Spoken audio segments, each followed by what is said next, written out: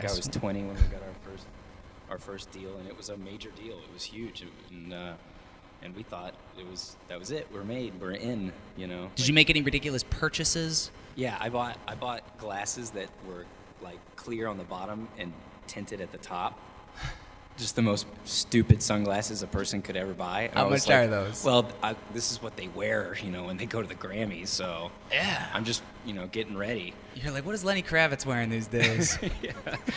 And you know, we thought we had it made, and then that was like right at the time that Napster was really getting its hands on all the music. All the record labels were freaking out and shutting down and restaffing, and we got tangled up right in the middle of our record while that was going on. And so I guess the biggest misconception is that, you know, once we were signed, then we didn't have to really work anymore. Then it was like, okay, then it's all in the hands of everybody else. Yeah. And so we finished the record. We were really happy with it. We thought we were, you know, on to something brand new and awesome, and once people heard it, it was going to be great. And we went home, and we were heroes back there, but the rest of the world never got to hear any of our music because we got shut down. And I don't think that we got screwed. I don't think, you know, like anybody did us wrong or anything like that, because they gave us a lot of rope. You know, we got the record for free. We didn't have to pay for it. It